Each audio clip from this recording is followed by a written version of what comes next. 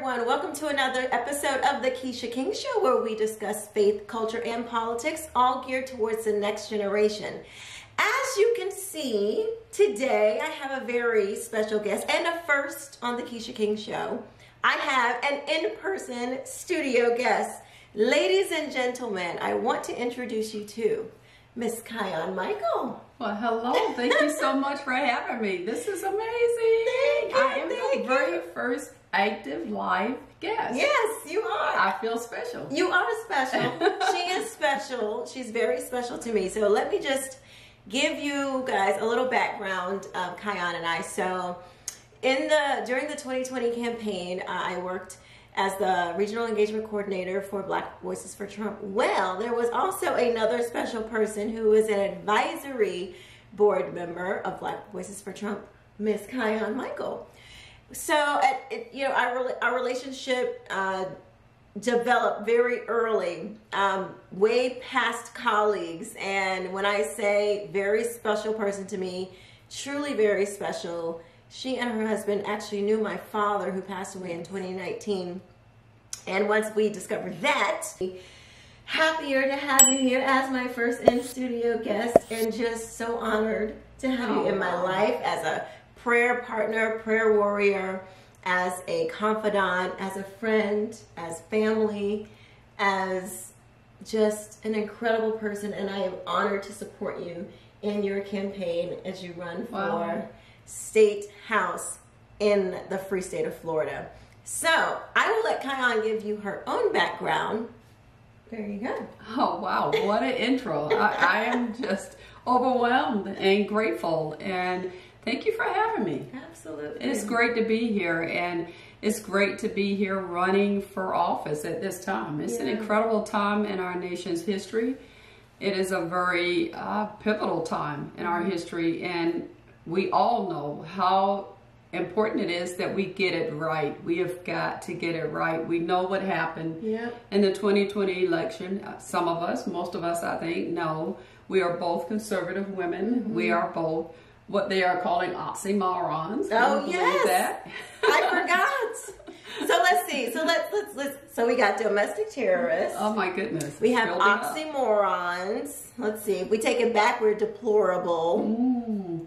Yeah, so mega, we would call super mega. Ultra mega. Ultra mega. Is that bad or a good thing? I don't know. It's good for me. That's what you want to call me. Right. I mean, it's just incredible. The labels that are just adding on and building up, and we are just being who God has created us to be. And we are definitely fully awake of what's going on. And we are not apologetic. No. Because it is what it is. That's I mean, right. we know that for far too long, our culture, our race has been under the ownership, practically, of the Democrat Party. And to none of our advantage. It's always been where it's at the expense of, we have failing schools. I mean, and this has been going on. It was going on when I was a child. I was a product of busing. Right here in Jacksonville, Florida, right here in Duval. Hey! Had to plug that in there. Yeah. And they figured out quickly it didn't really work. Because you take a child in their prime of their life, when you're right in middle school, going into high school, you're busing them from their neighborhood, from their communities, everybody that they know and everything that they know. And all the way on the other side of town, all in the idea of making education available, equal education available, desegregating the schools. Right. But it's not good for the child. I don't think they did a good enough study to know how it really affected the child per se. And I can remember being just devastated because no one that I was familiar with that was from my neighborhood were in my schools with me, because somehow they just selected certain students. Oh, wow. I don't know about Lotto. I don't know how they did it. But it really wasn't a very popular idea. It wasn't a good idea. So I know this is kind of wasn't the topic that we thought, but that's interesting. So when that happened, so we on the conservatives, we always push for school choice. But it is very parent controlled. We choose the school we want our child to go to. We choose you know, the school, we choose the, you know, we choose how we want that to look for our family. But this sounds like it was chosen by the state. It was chosen by the state. That is so, that's not school choice. No. That is forced. Well, I mean, public school is forced schooling anyway. It's compulsory school, which, you know, I can get into all of that, but don't get me going on that one. But that is interesting that the busing was it looked like it was a liberal thing, but it was actually a very heavily state pushed thing. It really was, and they thought that it was going to work. Yeah. So, you know, we look at what you guys are championing right now with Moms for America, and thank you for doing that, because there is nothing more precious, more important to us than our children. Yeah. And that's the bottom line. Our children is what makes the final decision. Where will we live? What companies are we going to work for? Yeah. You know, really every avenue of our lives is really geared towards our children. How we spend our money, how we're going to save our money, how will we invest our money. Everything is focused around our children, as it should be. Right. So there's nothing more important than our precious resource, our preciousness of ourselves, our children. Yeah. And so thank you for what you're doing, but it does have so many layers to it. Yeah. Like the busing, for instance. Yeah, I mean, you're of a different generation, and I think by your generation they figured out it didn't work. So we got to come up with something else. And your generation, I think, is the same with my children's generation, where now they have the magnet schools.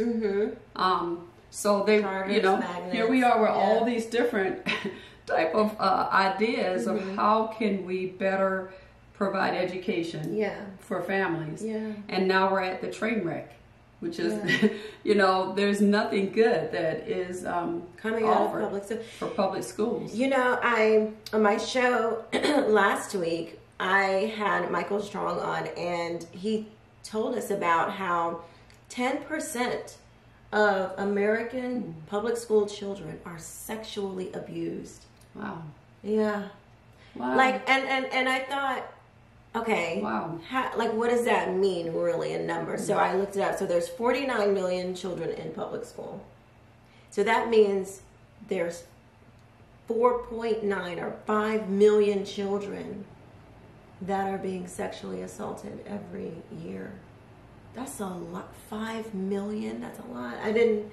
Wow. It's just overwhelming. When you hear the number, it's like, wow. It's incredible. It's incredible. So yeah, our public school system is an utter failure on so many levels. The protection of the children, the academic, from top to bottom, it just needs to go. But that's my opinion, and y'all already know that.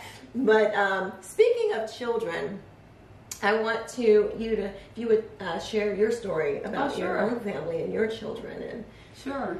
Well, I am from right here, as I said earlier, from Jacksonville, Florida, born and raised. Loved it here. I mean, we didn't even lock our doors at night. Raised right in the Springfield area, right on the north side of town. And then, you didn't have to worry about when you went out to play, no one bothered you. You didn't have to worry about shootings or anything like that. So it was very foreign to Jacksonville to even have what's going on now with the crime rate increased like it is. It's alarming. Yeah. And I married a military guy, my husband Bobby. We traveled all around the U.S. Doing his 20-year service, and it was good. It was really good to expose our children to that. And then we came back to Jacksonville because there's no place like home. Yeah. And we were in Chicago prior to coming to Jacksonville. I knew I didn't want to live there. It was way too cold. Yeah. And so we came back here, and in 2007, we were living our lives just regular parents, just regular family. I was one of those moms that I did not really want to let my kids out of my sight. We had strict rules. You just couldn't do what you wanted to do in our home. Yeah. God was always first and centered, and we raised our children knowing that our faith is the foundation of who we are. Amen. And we stood on that, and we believed, and we functioned as the everyday American family. Yeah.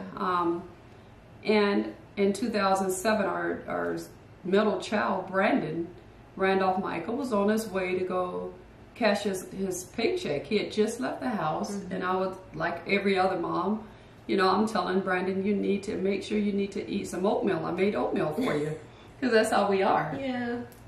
And he's like, oh, Mom, you know, I'll get something out of the vending machine at work. And I said, well, I love you. And he said, love you too, Mom. And he was putting his belt on, crossing the street, go and get in his car. And those were the last words I said to him. And I'm grateful now, because what more powerful words to have been spoken. Because not knowing that that would be the last time I would actually see him alive. He left totally healthy, engaged to be married. He had his whole future ahead of him. And on his lunch break, he just was going to cash his paycheck. And what got me into politics is Brandon was hit and killed by a twice deported illegal alien right here in Jacksonville. And we're not what they would have considered a border town at that time in Jacksonville, Florida. So as a parent, your life is just turned upside down, because the unthinkable is now happening. Yeah. And not knowing really, how are you going to survive this? How am I going to, God, how do I get up the next day? How do you move on as a family? As a mom, part of who you carry is gone. No warning, just not here. And not only dealing with the shock of that, but then because the illegal got out of the car and did nothing to help our child, and he refused to admit that he was even driving, now we're forced to go to a trial, because the state now had to prove that he was behind the wheel. So now we're hit with a double whammy as parents. And so he was only given 2 years, and he was deported for the third time. 2 years. 2 years. And they didn't arrest him immediately, which is really incredible. It's incredible, because they knew that he had been in Jacksonville for at least 7 years. Wow. Never had a driver's license, was stopped months prior to killing our son for driving without a license. They just gave him a citation and let him go. So our system failed numerous times. Wow. Wait a minute. I'm sorry. So they gave him a citation? Yes. When they knew that at the very least he was highly suspected of being the murderer of your son. Well, no, this was before he hit Brandon. Oh, okay. Before he hit and killed Brandon, he was driving around. Oh, okay. And he would just get a citation, and they would just let him go.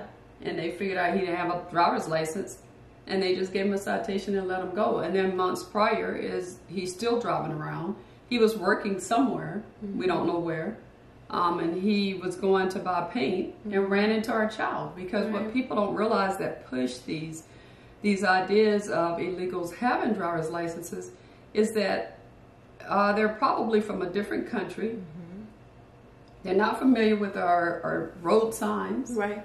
They may not be able to read our language, and they're driving around. Yeah. I used to live in Miami. Trust me.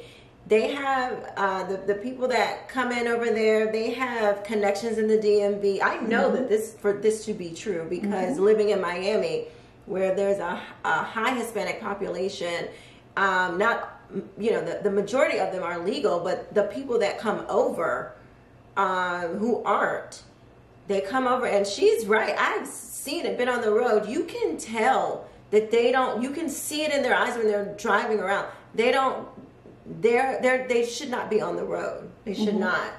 And so, for our government to say, well, it's okay, to put us in danger, to put American citizens in danger.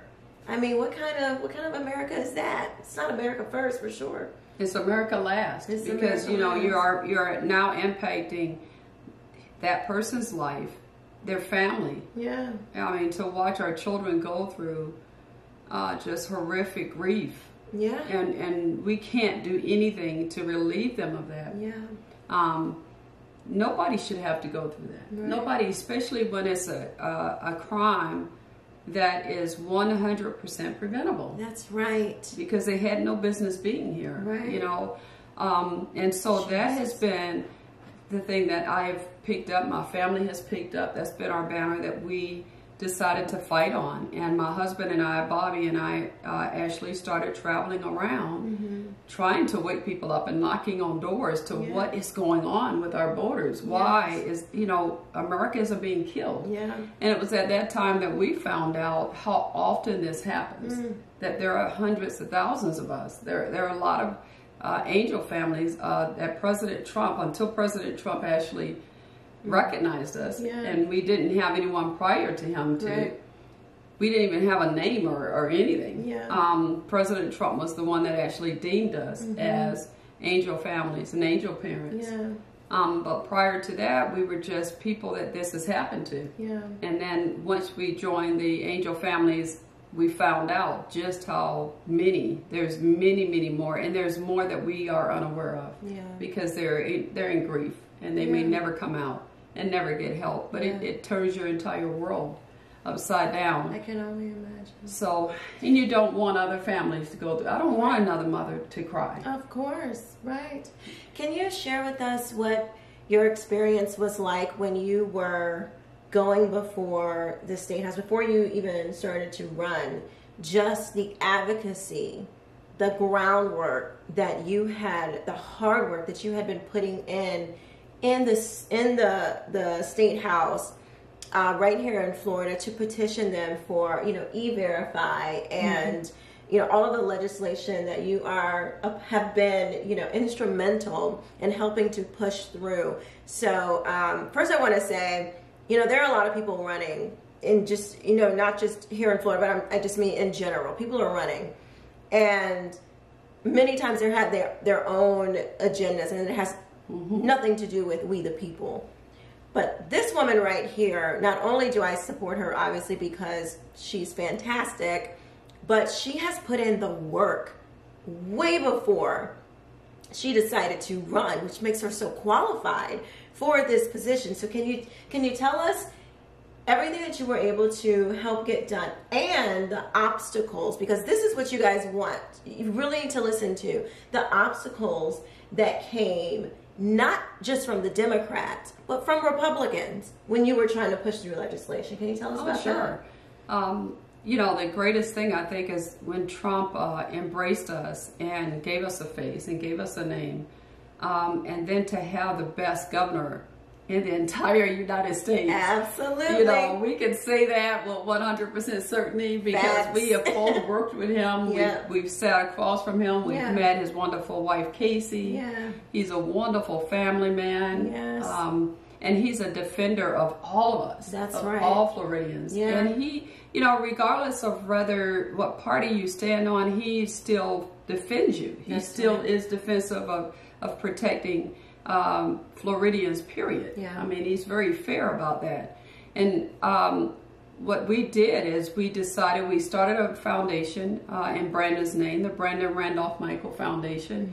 And we utilized that to just help other families, even if it's just to travel to where they are, to speak to them, to just say you're not alone, or to travel to DC to speak with our sheriffs. And it's been a good thing.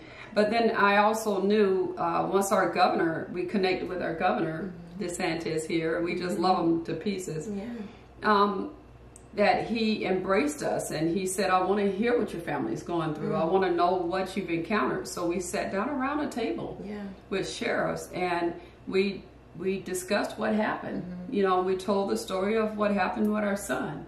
And you know, I looked at him and I could see tears in his eyes. I mean, he's a strong man. A big guy. A big guy. People don't realize DeSantis is not, he's a big guy. So I could see how big and, you know, tough he is. To see him tear up, that's very moving. You know, and immediately I recognized this guy really cares. He really wants to hear what we have to say after being brushed off so many times.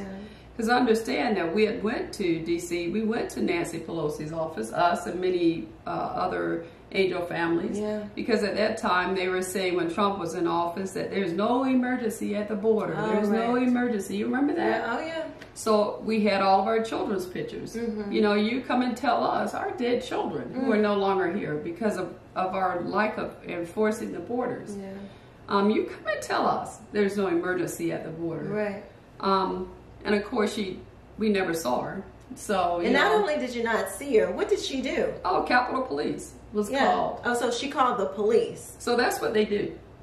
On an American constituent. Maybe not in her district, but she's still an American constituent. And we had one of the family members was one of her constituents from her district. So she was calling the so police she knew on her we were own coming. yeah, on her own constituents who had a legitimate reason to be there. We all had. I mean, we were not you know, overly vocal or screaming or hollering at any of that. Violent. You know, no.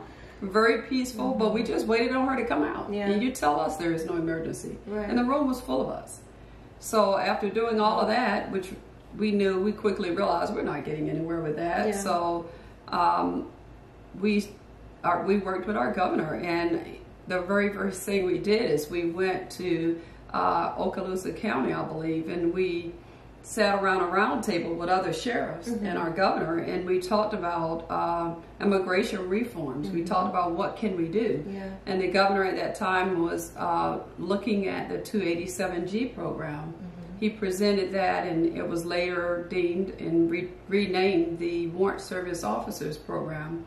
And what that does is it allows our local law enforcement to act as ICE agents, because they're the ones who encounter the illegals, you know, more often. It's not going to be the ICE agents. It's going to be our local sheriff officers and JSO officers. That's right. Yeah, he wanted to. He has this innate ability to just foresee things that are coming. I don't know how he does it. You know, but he does have that ability to see that we're going in this direction. I'm going to be ahead of that. And so that's a great leader. That is a great leader. That's a great leadership skill. Oh yes. And so we traveled around with him some to talk about our story, to tell our story over and over, to get our sheriffs awakened to, you know, we are real people. I'm not you know, a statue sitting here. I'm not talking about somebody else's story. I'm talking about our son, who deserves to still be here. That's right. So we worked with him on that, and then for his first State of the State, he featured our story, our son Brandon's story, our family story, and that was just amazing. As you know, it's just yeah, it is quite unbelievable to sit there and hear the governor say your name. It's like, wow. Yeah. So, and then thank you for being there with me. Oh my goodness. I wouldn't have had it any other way. I loved it. I enjoyed every minute of it. I tell you what. And it's just, it changes your life. It does. I remember just sitting there and looking at you, and I was like, wow, if your dad could see you. Oh gosh, don't make me If cry, your dad could see this baby girl. So after the State of the State, we again, the governor wanted, he tells you what he wants. I want on my desk, I want a ban on sanctuary cities. I want E-Verify to be mandatory. So I worked with our state legislators in the House and in the Senate. And I spoke in the House and in the Senate. And it's not, if people know, bills have to be heard several times because the language has to be brought together. We have to agree on the language of how the bill is written and what it says. And it has to bounce back and forth for that. So we're talking about speaking not just one time, but over and over. The worst day of your life. And people can, you know, it's amazing to me that there are people who just make light of that. It's not an easy thing. It is not a thing that I don't know. I don't think parents want to do. I would much rather prefer to have our son here. Right. And be oblivious to everything going on. Yeah. But I have an option. I got a choice. I can either pull the covers over my head. Yeah. Or I can come up and let his legacy continue on and speak out, and with hoping that other lives will be saved. Yeah. Other parents would not have to go through this. Right. And so just speaking before our legislators, and I can tell you, you know, some of the legislators are sitting there just looking at me like I had 3 heads. Wow. This is common sense to me. It is. I mean, where did they go? I mean, you know, so, you know, just their response and having to look beyond that. Yeah. With your heart shattered already. Right.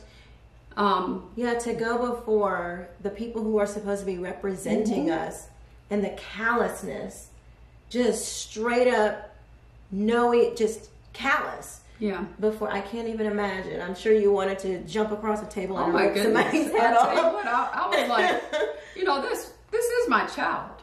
Right. We're not talking about a stranger. This is my child. Yeah. And just like they are defensive of their children, I'm defensive of mine. Right. And his memory deserves respect and honor. Right. That's right. And so, yeah, you know, it really upsets you. And how dare they when, you know, I pay their salary. You pay their salary. That's right. They work for us. Absolutely. I mean, we can't lose sight of that. And to sit across from a table and they're blowing bubbles with their gum, I mean, and not taking this seriously and not having a heart. Because if you're a parent, surely that would touch you. Yeah. So, you know, that is what we encountered just going to. And then, you know, we've got, you know, people with straws, just throwing straws at us or whatever. And it was just the silliness of standing up for what is right. But we have to stand up. That's right. We have to, somebody has to stand up. Yeah. And so we knew that E-Verify was going to be a different type of fight. Yeah. So we spoke again. I spoke again in the House and in the Senate, going back and forth. And unfortunately, they did not, the legislators did not, they sort of watered down that bill. Yeah. And I was disappointed because I knew that we could do better. Right. There's more work to be done. And I believe, having traveled with the governor all over to the villages, and we've been everywhere, we were there when the bill was signed banning sanctuary cities. So I love to say we have one of those blue markers that he used to sign the bills. What an honor. Wow. But we've traveled with him, just helping to get this and we would speak over and over and over and over and over and over again. And he was always very gentle with us, our governor, and caring and looking us in his eyes and in our eyes and just paying attention to what we were saying and how were we doing, you know. And so I've had that honor of doing that. I've had the privilege of being asked to just come with the governor. Yeah. And I tell them anything he needs, I'm there. Yeah, I feel like that too. I mean, who would not want to be able to stand next to and share the podium with the greatest governor in America? Because he is a man that believes in fighting. That's right. And so just knowing that there was still a lot of work to be done. Yeah. There's still a lot of work, not just with immigration. Of course, it's definitely a lot of work to be done there. Yeah. But we fell short on even the parental rights bill. I think that we need to send that. Oh, absolutely. All the way to 12th grade. Because it should never be a conversation that teachers need to have with students. It belongs in the hands of the parents. Absolutely. I believe in even the constitutional carry, not being able to get that passed. I don't quite get that. Yeah. You know, and I recognize I'm not in that seat yet. Yeah. So things look different when you're sitting there and you're faced with different things and all of that. However, I do know that should have been passed. Right. I mean, he has a foresight. He is the governor. I trust. And we have a majority Republican legislator. Yeah, we do. So, you know, I mean, it's pretty obvious. If we are saying that we're conservatives, then why is it so hard for conservative values to be made law? I mean, if these were Democrats, they would be pounding in every single law that they possibly could. And then when we get, Republicans have majorities, they don't know what to do. And then they wonder why people are upset when it's like, what are we supporting? Why are we giving you our money? Why are we donating to your campaigns? Why are we, going out here voting for you? When we vote for you, you get in office and you vote with the Democrats, or you kill bills. You don't push forward conservative agendas. So can you speak to that? It really, just quite frankly, pisses me off because, as a new I still consider myself relatively new, to the Republican Party. Always a conservative, but new to the party. And, on the inside, I'm like, this doesn't make any sense to me. Like, I'm confused as to why we have, even here in Duval, we have a majority Republican city council. Y'all gonna trip on this. We have a majority Republican city council, but we have 3 new taxes in 1 year and 1 more coming down the pipeline with COVID money. Explain, make that make sense. And on top of that, we have a bathroom bill we have all kind of stuff. The bathroom bill that was passed with majority Republican city council. We have all types of things being pushed through with majority Republican leadership, and it makes no sense. It makes no sense at all. And I tell you, this is why I'm running in State House 16.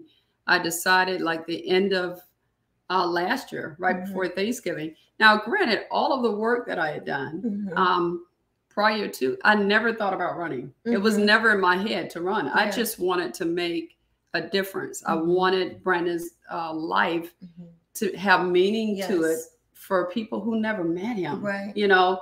That his life did matter. Yeah. They were taunting that on the left, but when it comes to something that they cannot control the narrative of, we don't exist. Right. So I decided, after the election, okay, I've got to do something. Yeah. There's more to do. Yeah. Who better than me? Because you're not going to win a debate with me. I can tell you that. That's true. That is an absolute fact. Don't even try it. You're not going to be able to convince me off of the edge, because I believe that that's what we have to have now is we must have fighters. Yes. I mean, if Donald Trump did not show us anything else, is number one, that you don't have to be part of this systematic establishment that's been groomed and picked by them. Okay, it's your time now. Yeah. You've been sitting there long enough, so it's your time. So, okay, you can run now. No, he showed us that you can be somebody who cares and loves this nation, regardless of the shade of your skin. And you can run for even president of the United States. Yeah. Imagine that. And they didn't think that they laughed at him. Yeah. So he showed us that. And it's true, because regardless of, of the adversity that I faced and still face, because I decided to run at the state level, that I decided that I could have the most impact in. I mean, I've been speaking in the state house. Yeah. I've been meeting and talking to and dealing with things on a federal level. Yeah. So why not? Yeah. And why not me? They'll say, Kiyan, this is what I know them to say. They'll say, it's not your time, or they'll say, you don't have experience, or, they will say, well, we have a bench. So basically go warm the bench until we decide, the powers that be, the establishment, until they decide that it's time for you to run. Does that sound familiar? I've lived it. I'll tell you that. I mean, when you can feel it. Here's the thing, is that we have more Black Republicans right here in Jasonville due to a lot of work that you did. It really is. And you. Than anywhere else in the United States. Yeah. So we need to capitalize. The wise thing should be, let's capitalize on that. Yeah. Let's capitalize on the fact that we have strong Black conservatives right here. We're not talking about jelly bags, right? But we have strong Black conservatives right here in this city. What can we do? How can we help them? Yeah. But that's not been my experience. My experience has been where I get no support. Yeah. I don't exist all of a sudden. Now, when I was out helping the bills pass, the greatest thing since sliced bread. But once I put my foot in there, because of what you said, you know, I believe that's part of it, then, you know, it's a whole different story. And one thing that I can say is that my parents raised me to never, ever limit yourself. Yeah.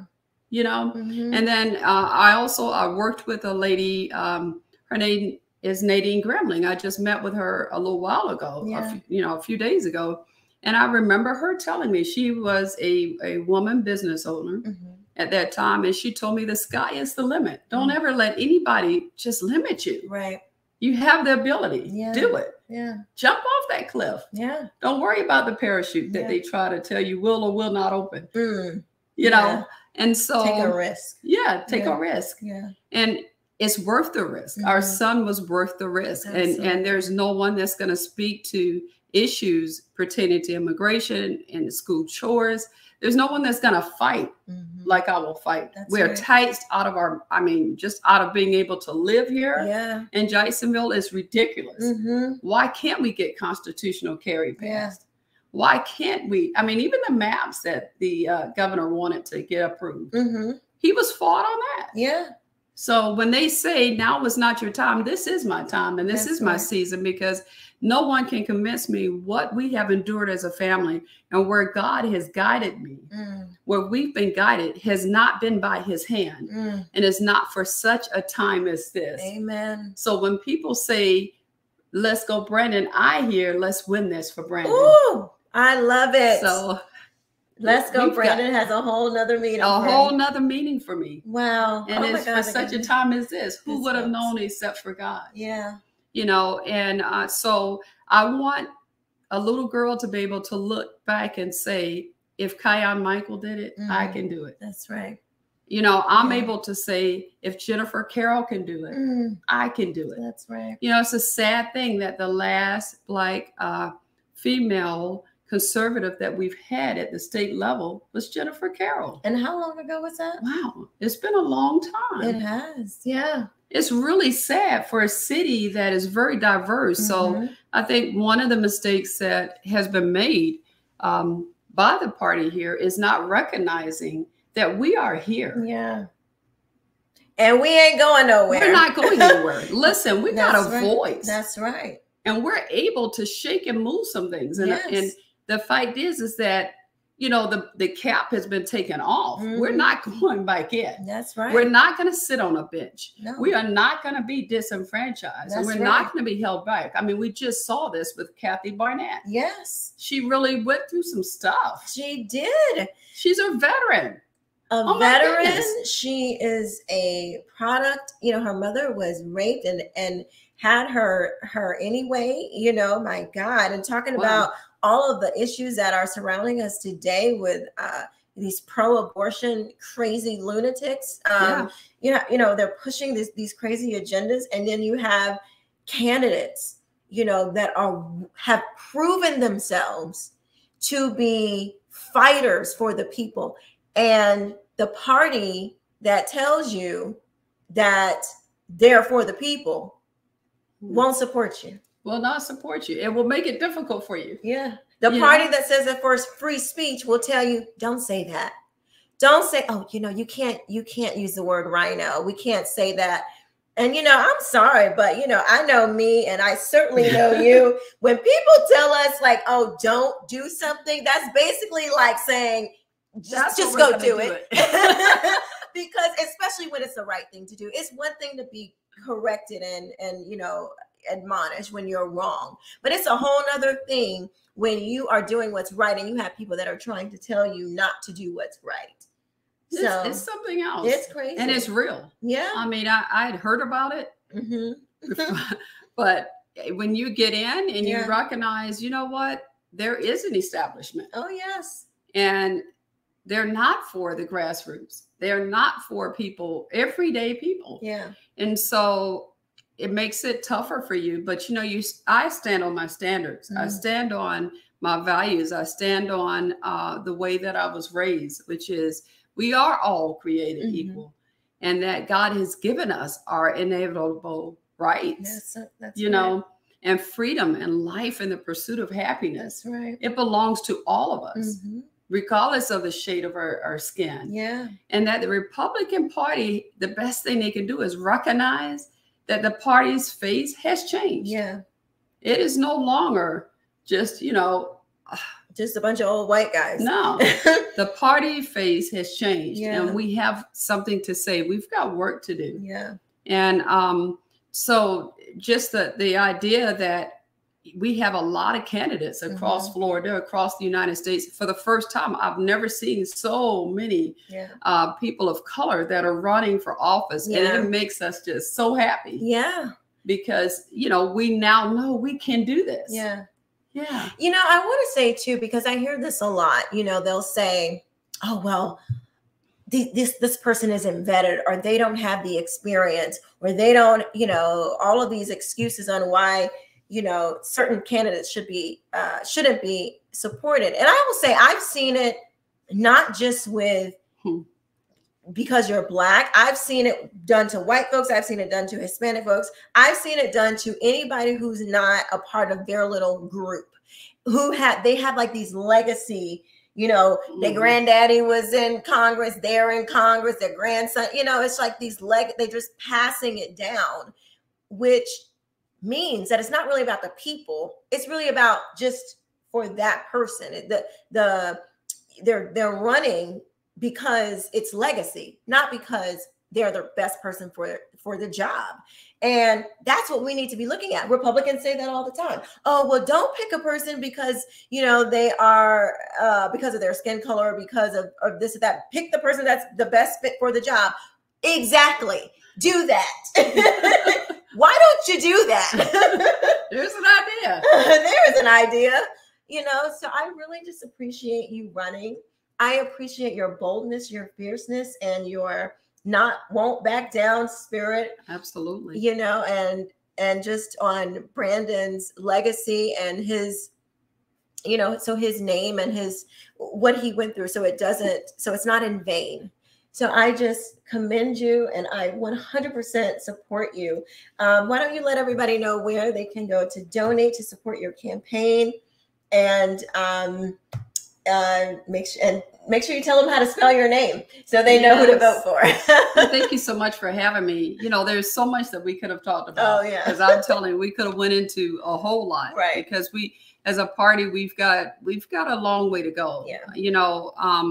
I can now understand why we have some people within our own race who really are conservatives, and they may stay with the Democrat Party. Yeah. Because to switch over, they're not being embraced. Yeah. As long as they stay in a corner, in an expected box, then everything's okay. Yeah. But when you come out of that box, then there's a problem. Right. And it's really sad because our governor is not like that. Our governor is very inclusive. He's Absolutely.